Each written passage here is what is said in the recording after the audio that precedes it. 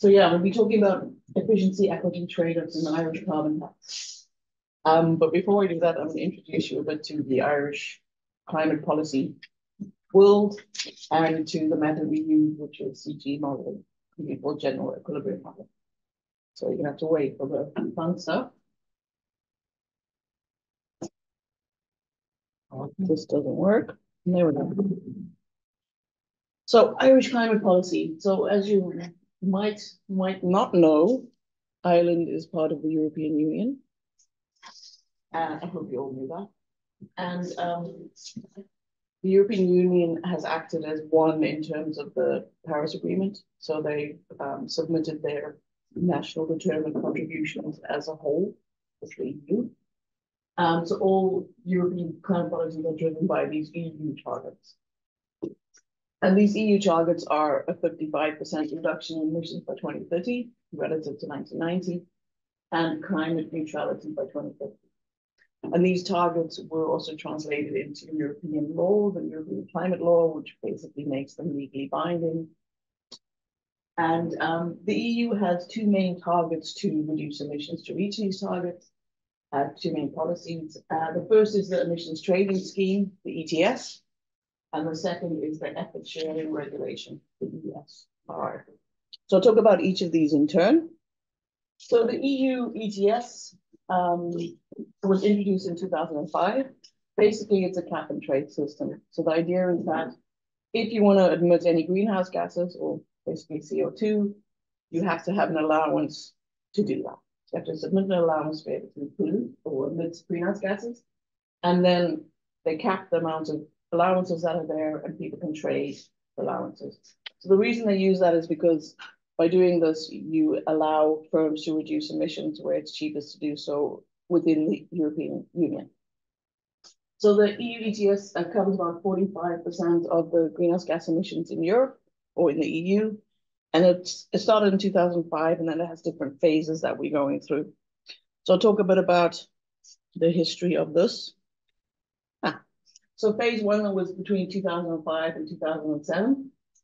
It included the EU 27 countries, and there was no cap. So they just looked at what people were polluting, made the same amount of allowances, and gave it back to the people who were polluting. So it was more of an administrative tryout, we could say. Allowances were free.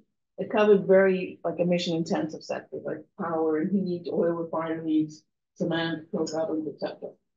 And basically, what happened in this phase is that there was an oversupply of allowances, which just kind of crashed the whole market, and the price fell to zero. So I'll show you a price graph later where you can see that happen. Then the second phase was introduced between 2008 and 2012. Norway, Ireland, and Liechtenstein joined. God knows why, given how unsuccessful the first phase was, but okay. Again, there was no reduction path, so there was no cap in emissions. And the allowances were mainly free, like 90% were free. And the aviation sector was added in 2012. So in 2008, we had the great financial crisis, which again reduces production in an economy, reduces emission allowance of demand, which again led to a very low price. Then came phase three. In 2013 to 2020, Croatia joined in this, and finally they introduced a cap. So they decided to reduce emissions by about 1.7% per year. And the allowances were originally given out for free, but then over time, these were reduced and auctioned off. The rest I'm not going to go through, but the important thing is that other sectors were introduced as well. So it was not only these highly pollutant sectors, but also just basically, if your firm is big, you're also included. Like Amazon in Ireland is included, Google, like the big companies that would use a lot of energy are also included. And they introduced market mechanisms. So they realized that, okay, we're hitting this zero carbon price, it's not working. We need to have some control of the market. So they introduced what's called the MSR, which is the Market Stability Reserve. That means that they keep some of the allowances to be able to help control the market a bit. Now we're in phase four, which is from 2021 to 2030. The United Kingdom has sadly left the EU, so they left. The annual cap has been, the cap reduction has been increased to 2.2% decrease per year. And the MSR intake has increased from 12 to 24% of total allowances are being held by the EU to control markets. And now, since then, we kind of ramped up our ambition. So, as I said before, our emissions reduction target for 2030 is 55% reduction. So they've introduced a lot of policies and changes to the ETS based on this Fit for 55 policy package. The main one is that the reduction factor in the cap has gone from, it's almost doubled from 2.2% to 4.2%.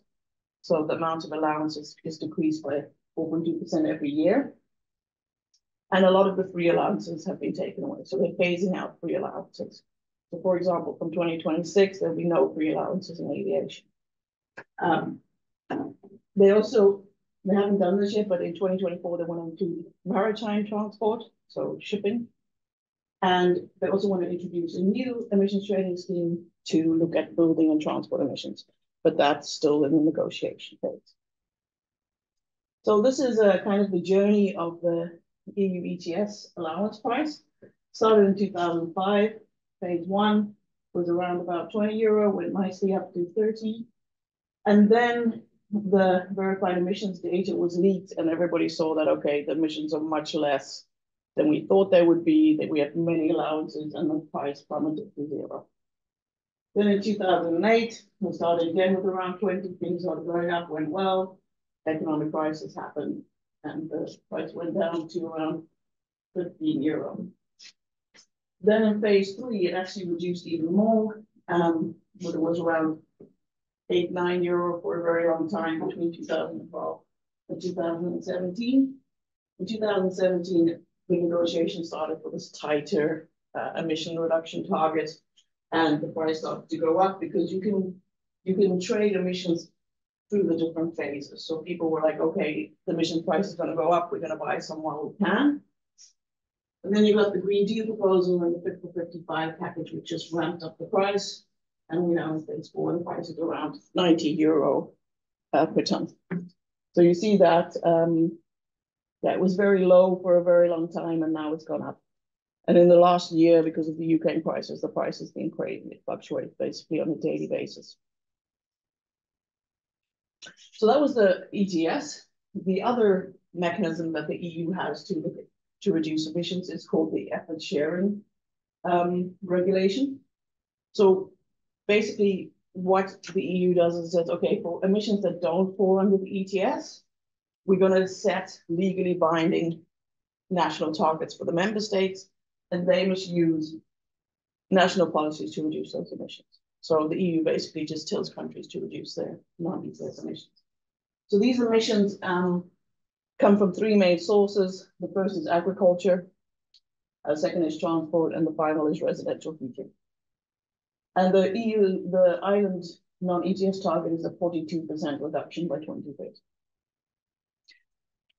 So that's the EU level target. However, Ireland has come out to say that they want to be a climate leader, so they've introduced more stringent targets.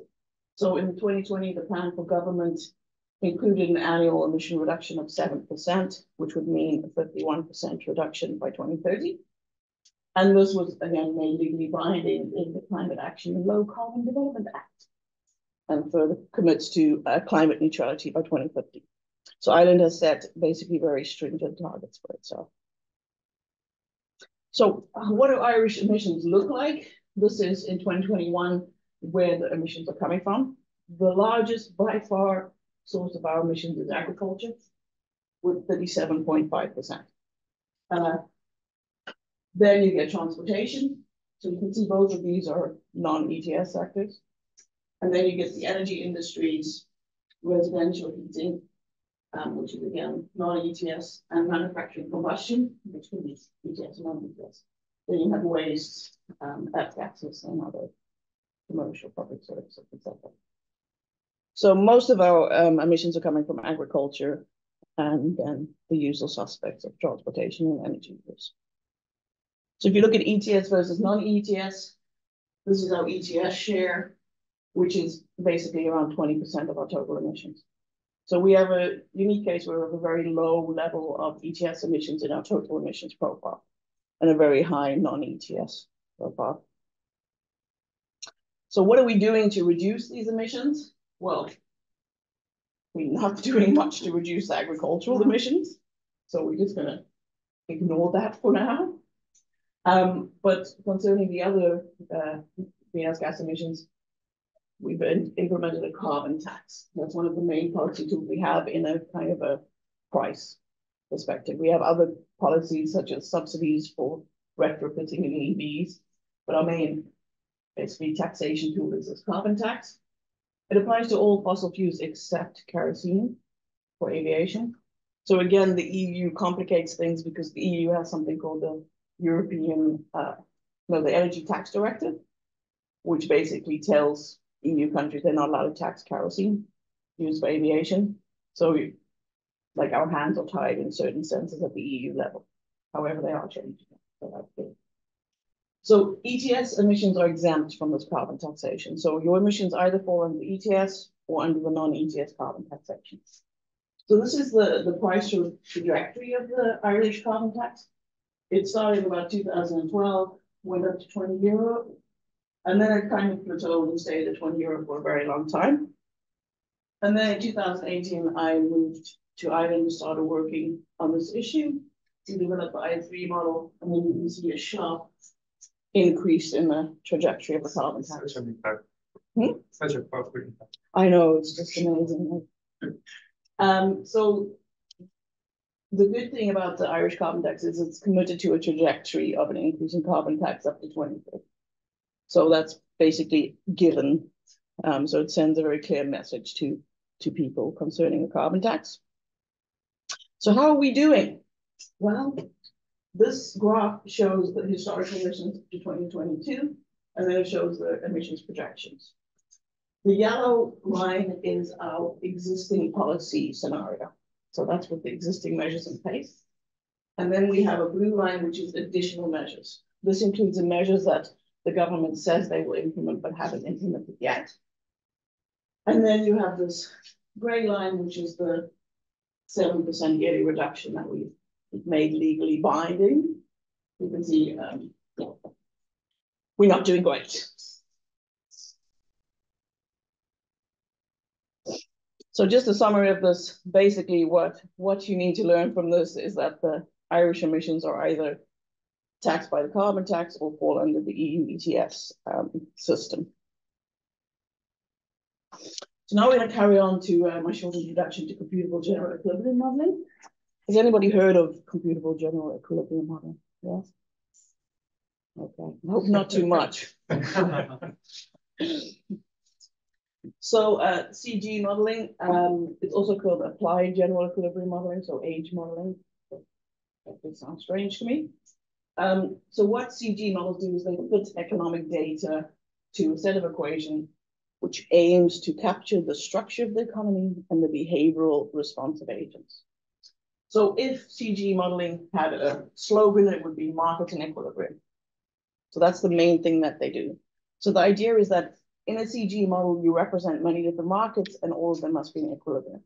So for example, for a different production sector, say the agricultural sector, what the agricultural sector supplies in terms of goods must equal how much is demanded from the rest of the economy.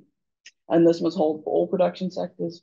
What a household consumes must be equal to their income minus their savings. So all of these markets need to be in equilibrium. The label demanded must equal the label supplied, etc., etc. So when these markets are in equilibrium, that determines the different prices in the economy, right? So it's basically a simultaneous constraint optimization for multiple agents, where an agent is a production sector, household, and government. So these different optimizations of agents will determine the relative prices in the economy. So the prices are endogenously determined by these markets, and they drive the behavioral change in the model. So as prices change, production sectors will switch to cheaper inputs, and households will change their consumption bundles based on prices as well. So if the price of, I don't know, apples goes up, they'll switch to other good instead. So concerning the time dimension of CGE modeling, you have basically three main types. You have a static CGE model. That's the most popular because it's obviously the easiest to make. So in a static CGE model, basically you replicate the current economy, you have a policy shock, and then you see what the new equilibrium will look like. Then you have a recursive dynamic. So a recursive dynamic model it has a time dimension to it, but the decisions are still made in each period. So in each period, a decision is made, and then you go to the next period, and then you make the decision, et cetera, et cetera. And then you have an intertemporal CGE model, which is forward-looking. So all of the agents can see into the future and optimize their consumption and investment paths over time. So the CGE models are calibrated based on supply and use tables. So these are readily available in almost all countries. And these show how inputs and outputs flow between production sectors in the economy.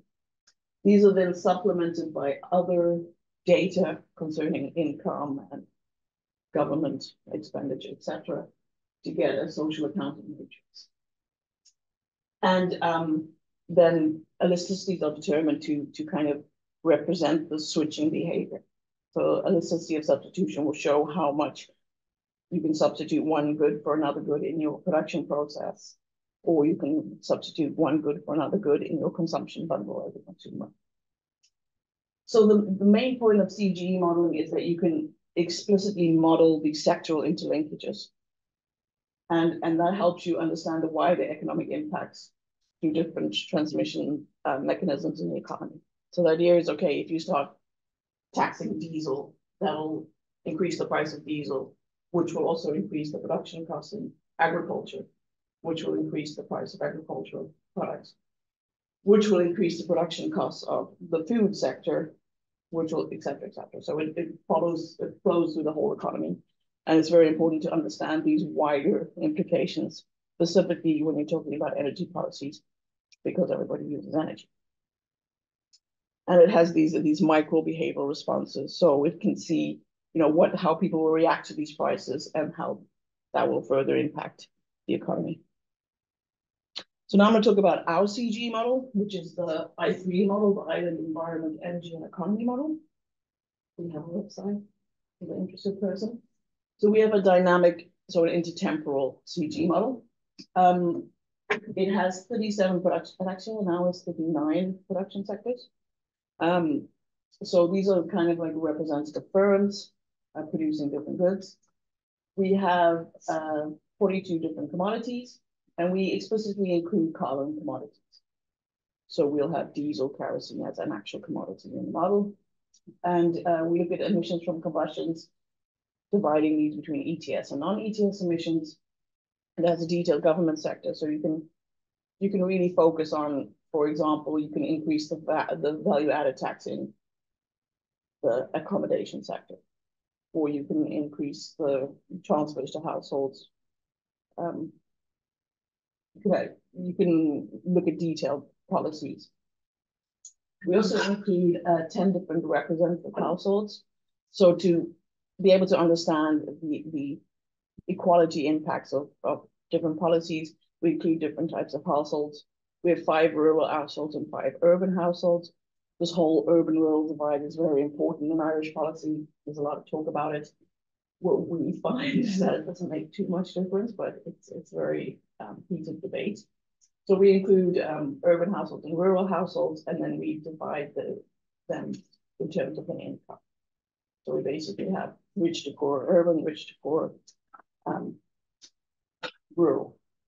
We have 3 different types of labor: low, medium, and high-skilled labor. So we have different agents in the model. The first is households. So what households do is they maximize the utility through consumption demand, right?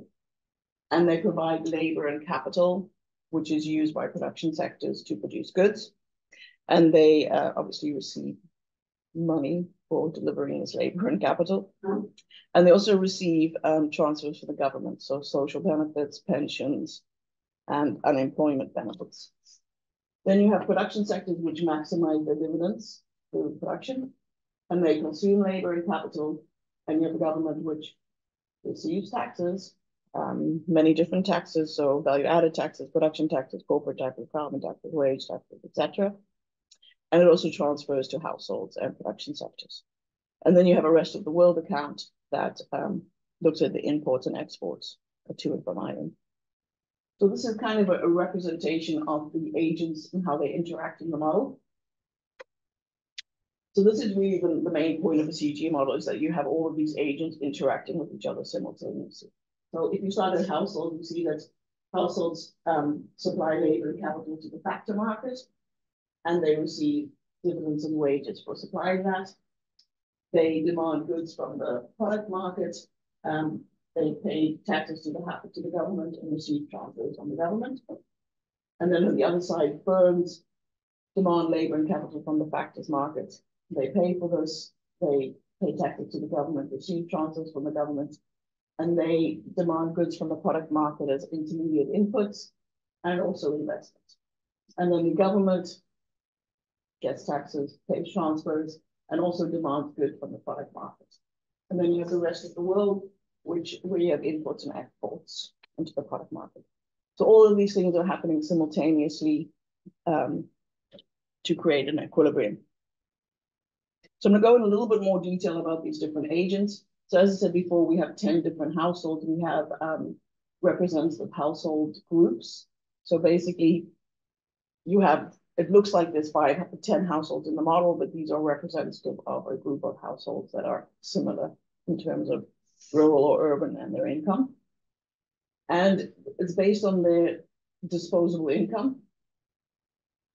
And the disposable income in the model is their net of tax wage, the dividend income, so basically what they get from capital and labor, and then the welfare transfers from the government, pensions from the government, and a foreign asset holding, and then non-means tested transfers. So these basically only came into play with COVID and the Ukraine crisis, where the government was just giving each household €300 or whatever it was. And then what households do is firstly, they determine their level of composite consumption. So they say, okay, how much am I going to consume and how much am I going to save? And then based on how much they choose to consume, they decide what they consume is on. I mean, it's not that they literally first decide that, but this is how it is modeled technically. And the households are calibrated based on household budget survey and the SILF, which is the living something survey. So basically, each household group has a unique consumption bundle based on data of the household surveys. They also have a unique labor income. So each household is linked to a share of different labor types and also different consumption commodities, and the same with capital, right? So for example, you see that lower income households have less capital holdings, and lower income households will generally have more low skilled labor than high skilled labor, et cetera, et cetera. So we try and define these households in terms of what they spend and what they get. So this is how the composite consumption nested structure looks. So as I said before, the household chooses how much it's going to consume in terms of composite consumption. And then this is divided into different nests of consumption. So the first is transportation, which is land, water, and air transportation. And then the land transportation is divided into private transportation and non-private transportation. And then private transportation can be delivered using electricity, diesel, or petrol. Then you have residential energy, which is either supplied by electricity or by natural gas, solid fuels, and liquid fuels. Then you have nutrition. So basically the idea here is that as poor as you are, you probably, or as expensive as food gets, you're not going to substitute it away completely. You always have to eat. So the substitution possibilities with this is less. And then you have services and other consumption.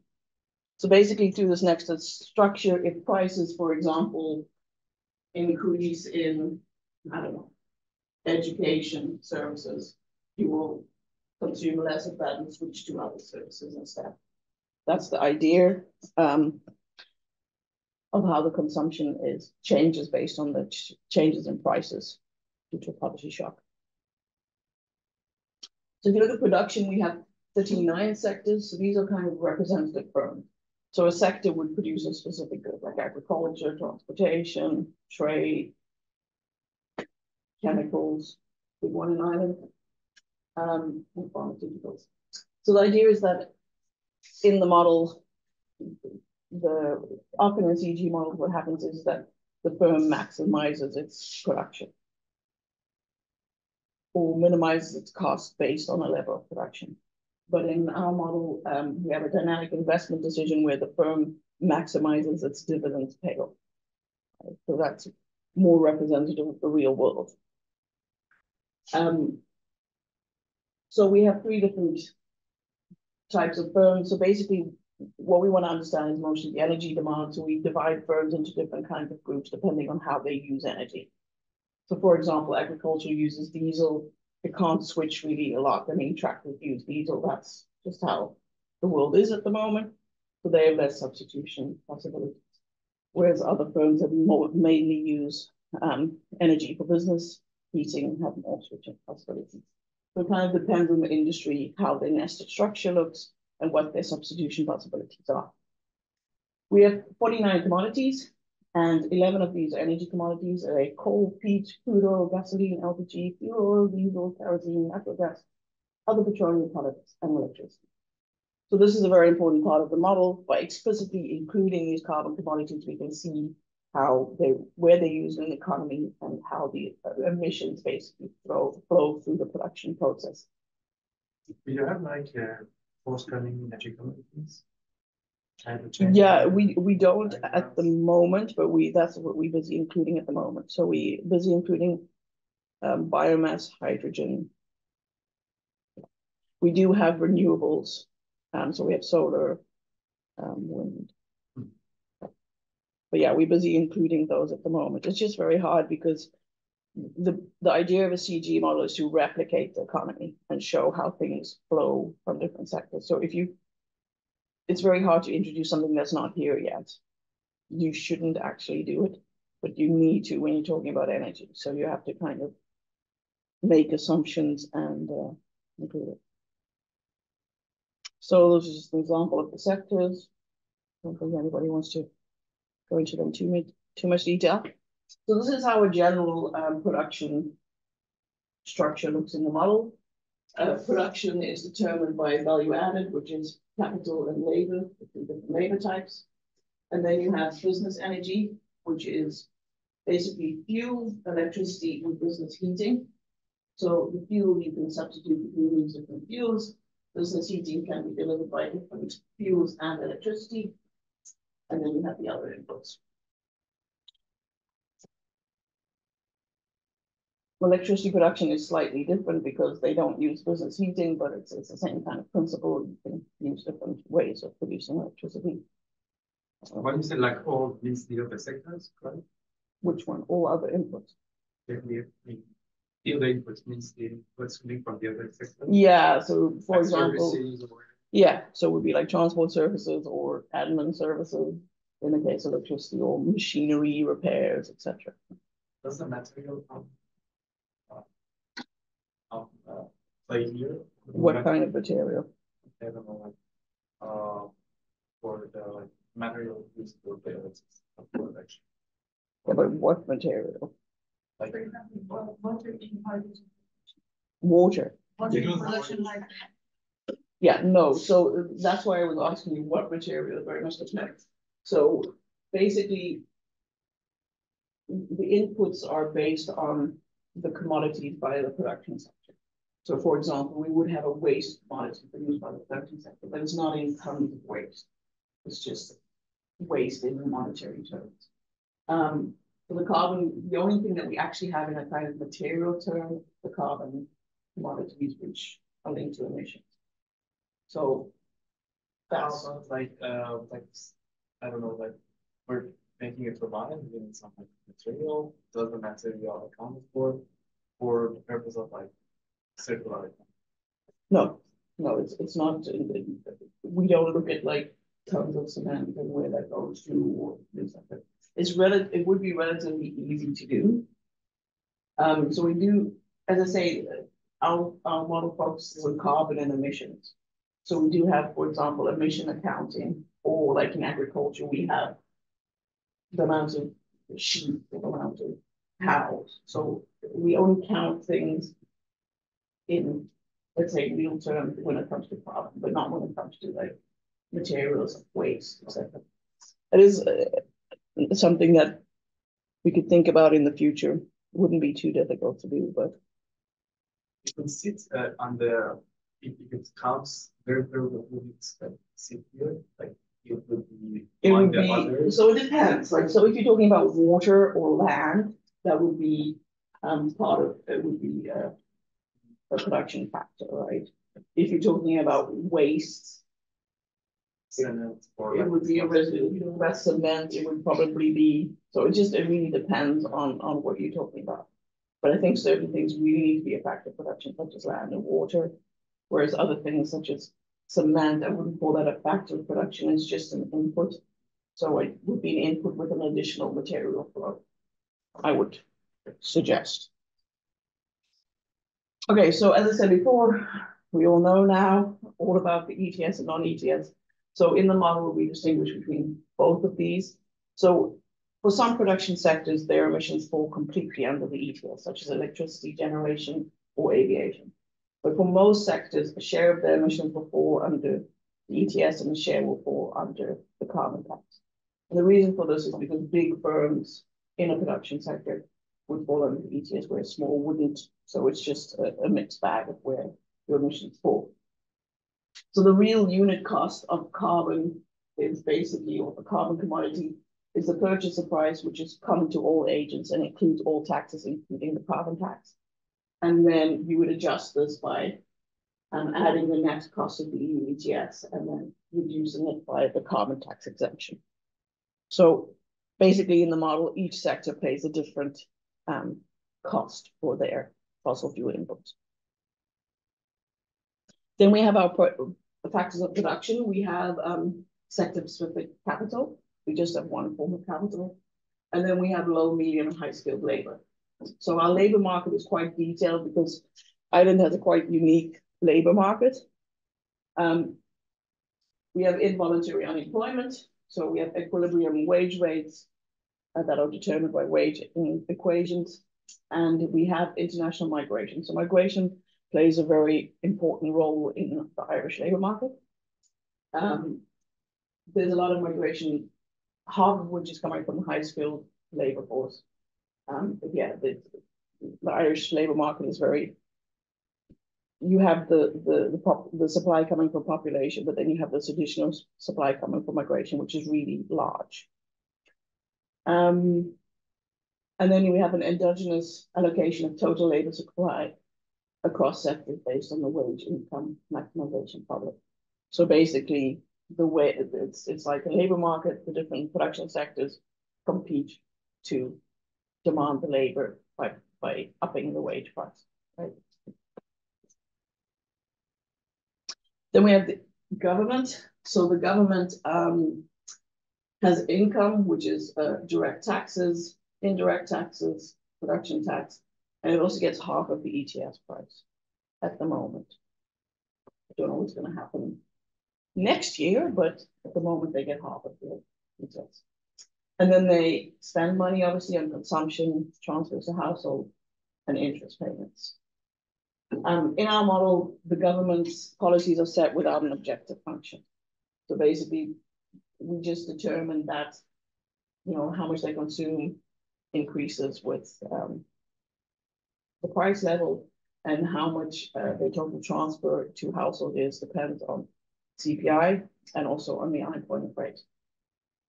And the government can borrow from abroad, but the savings to GDP ratio determines the risk premium. So basically, the more that they borrow from abroad, the higher the interest rate.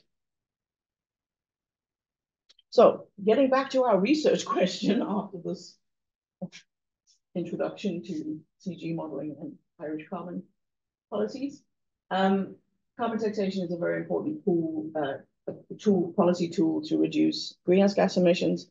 However, it has negative impacts it's generally found to have negative impacts on the economy. It's also found to be regressive. So the idea is that if you look at different households, it impacts poorer households more negatively than it impacts richer households. So obviously that's not good news. However, what we also see from the literature is that carbon tax revenues can be used to reduce these bad economic impacts and these bad equity impacts. So what this paper does is it investigates whether we can achieve a triple dividend. So triple dividend means that we reduce our emissions, we have economic growth, and we have improved equity. So it's kind of the holy trinity of policy. Can we define this for Ireland? So we use the I3 model to do this. So if we look at the previous literature, there's been hundreds of CGE papers on this topic. And the general conclusion is, firstly, that carbon taxation reduces emissions. Everybody kind of agrees on that. The second conclusion is that carbon taxation is bad for the economy. Again, everybody agrees on that. However, when it comes to the equity results, there's not much agreement. So the first conclusion is that carbon taxation can be both regressive and progressive. It depends on who's looking at it. They find sometimes it's regressive, sometimes it's progressive. And finally, what we also see in the literature is that revenue recycling has impacts.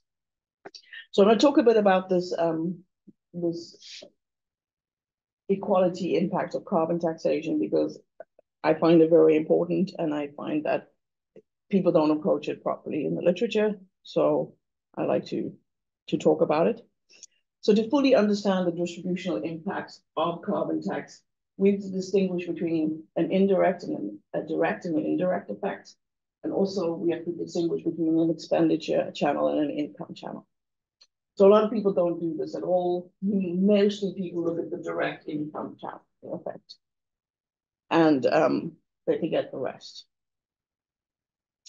So as I said before, most people look at this direct income effect, the direct expenditure effect. So what they look at is they say, okay, we have a carbon tax that increases the price of carbon goods, which affects households because they have to pay more for their consumption bundle. And poorer households tend to spend a larger share of their income on carbon goods than richer households. So it's regressive, affecting poorer households more. So this is generally the case in developing countries, that it would affect poorer households more. And we find this channel or this direct expenditure impact to be regressive as well.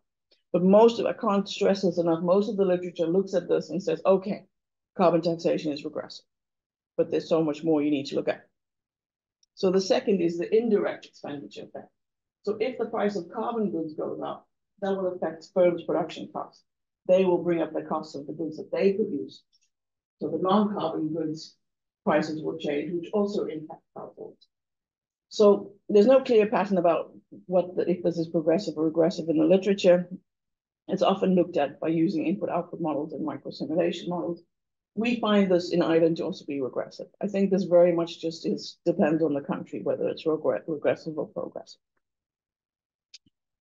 Then we have the income effects. So the household income is affected when carbon is taxed as well.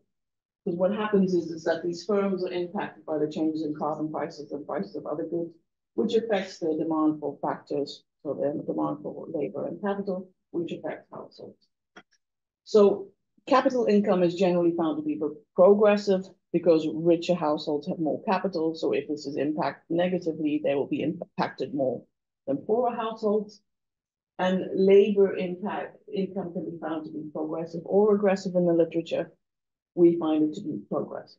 So what you see is when you look at this income channel of labor and capital, richer households are impacted more. They have less income from capital and labor relative to poor households.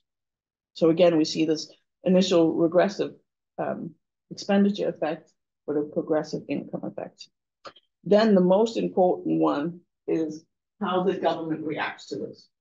So most of the literature assumes the government does nothing. It doesn't change anything. It has the same share of its expenditure will be on transfers to households. However, if you look at what governments actually do, you see that they do increase their, for example, welfare benefits when prices increase. They increase it in line with the consumer price index. So we looked at Ireland and looked historically, how this correlates with each other, the welfare transfers and the CPI, and obviously with the correlation. And we also looked at how unemployment benefits increase with unemployment. And when you introduce this and assume the government reacts to the economic situation, you see that this is also very progressive. So what you find overall is, when you look at this whole overall impact, we find this to be progressive. Not many people do this because it's quite complicated. You need to have a dynamic model. You need to have a general equilibrium model that can look at secondary impacts, and you also have to have household heterogeneity regarding both income and expenditure. So it is hard to look at, but I get really annoyed because so many people say that a carbon tax is regressive. However, they're not looking at the question properly. So that was my rant about regressivity. So in the literature, if you look at revenue recycling, you can see that when you use the carbon tax revenues for a specific purpose, you can reduce the negative economic impact of carbon taxation, or you can decrease the inequality impacts of carbon taxation. So what you see in the literature is that the papers generally say, okay, what happens if we decrease this other tax with our carbon tax revenues? And they find that, okay, that's good for the economy. Or they say, oh, what happens if we transfer it to households? Oh, okay, that's good for the households' equity. But there are very few papers that look at this equity efficiency trade-off and look at both simultaneously. And there's also even fewer papers that look at, okay, what if we give half of our carbon tax revenue to reduce taxes and half of our carbon tax revenue to transfer to households? So that's exactly what we're going to do. We include all these distributional channels. We include mixed revenue recycling, where you can use a share of your carbon tax revenues for one purpose and a share for another purpose. And we go on a treasure hunt for dividends to see if we can find emission reduction, GDP growth, and improved income distribution. So these are the scenarios we use. Basically, we have a business as usual scenario, which just includes the world up to 2021. And then we have a carbon tax scenario, which includes this carbon tax trajectory up to €100 in 2030 that I showed before.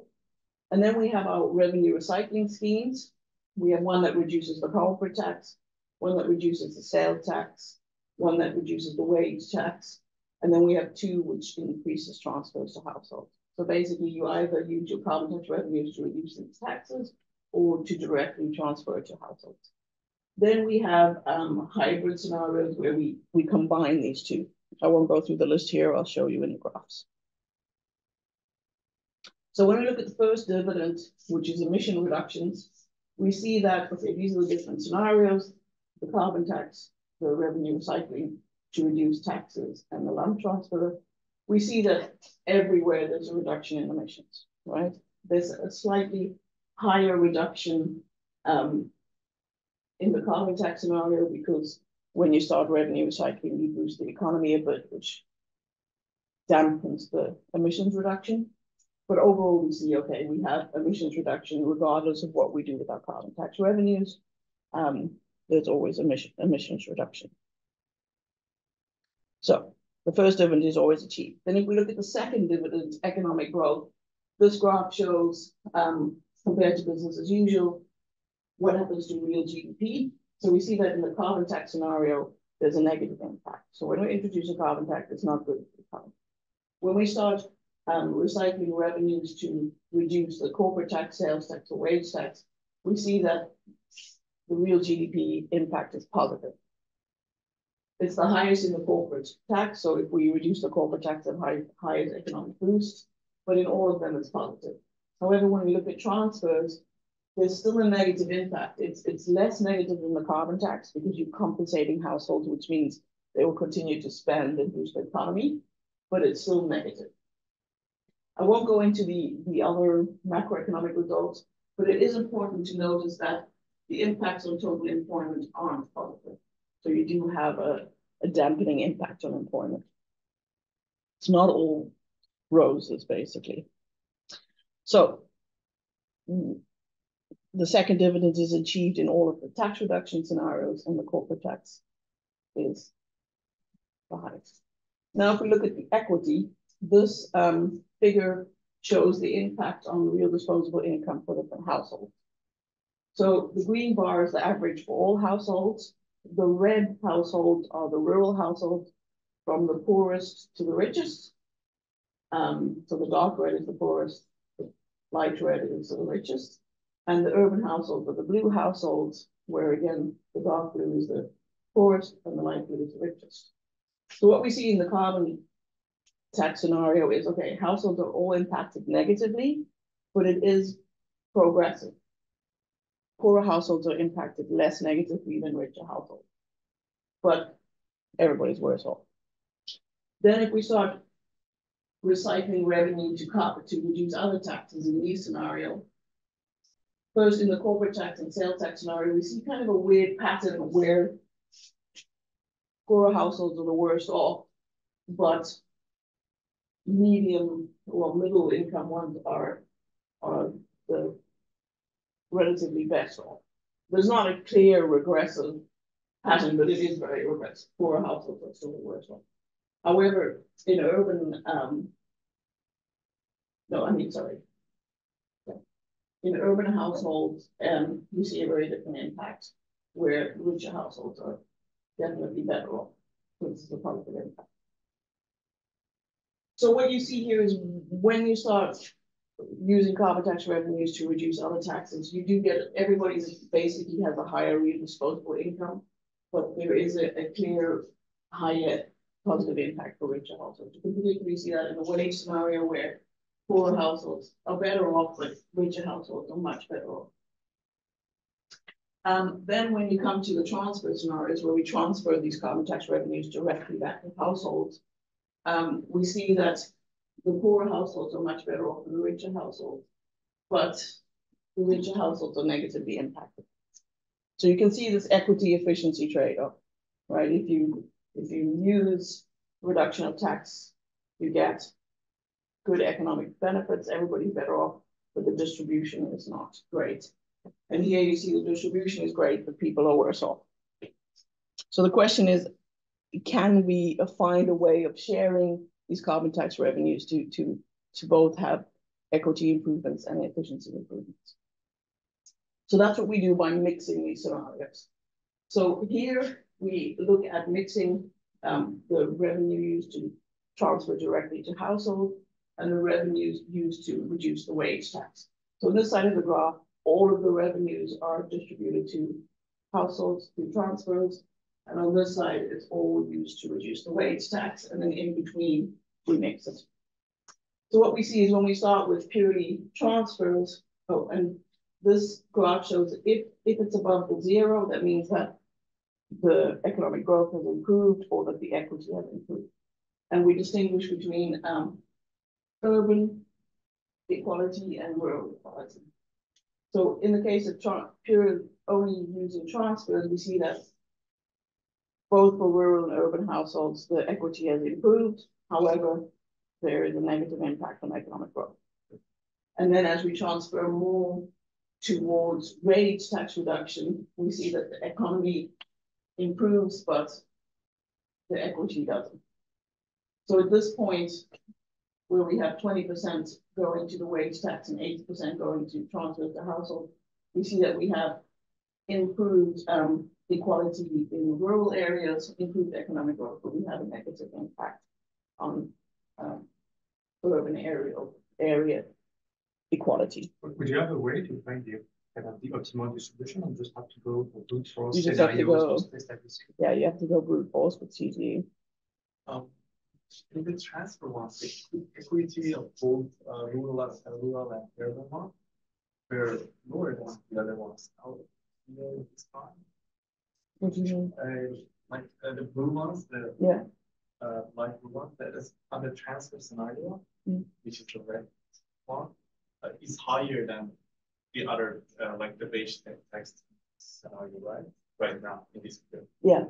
But in the previous slide, wasn't it? Like Yeah, but this is higher? so this shows the equity. So it shows the ratio of the richest household divided by the poorest. Okay. So they got closer, although the they worse off, but they got closer to each other. Yeah. Then if we look at the corporate tax rate, we see similar things. Okay, here economic growth is bad. The more we reduce corporate tax, economic growth is better, and the opposite with income distribution. We see that, you know, again at this 20/80 split, there's a possibility to have all three with the corporate tax. But the real winner is the sales tax. So in the case of the sales tax, we see that, you know, if we have complete transfers, we won't get this economic gain. If we have complete sales tax, we won't get the equality gain. But basically, this whole area, we can get all three. We can get both improved income distribution and economic growth. And I didn't include emission reduction in these graphs because all of the scenarios achieve emission reduction. So we can find this triple dividend. So to conclude, a carbon increase without other policies is progressive. So this is very contrary to what people generally say, and it's bad for the economy. Revenue recycling to reduce wage taxes, corporate taxes, and sales taxes can result in a double dividend where we have economic growth and emissions reduction, but it increases inequality. And transfers to households can reduce this inequality, but are bad for the economy. But if we mix both of these purposes, we can create this triple dividends in the case of sales tax reduction specifically. And more importantly, when you look at this, you can see that governments can use revenue recycling to trade off between efficiency and equity. And they can explicitly trade it off, which is very important. And what we also find is that basically the revenue recycling scheme is more important than the carbon tax level. So you saw the difference in results across the macroeconomic and distributional impacts. They completely depend on what you do with the carbon tax revenue, not so much on how much you tax carbon. So let's leave it on there. Thank you very much. That was it for me.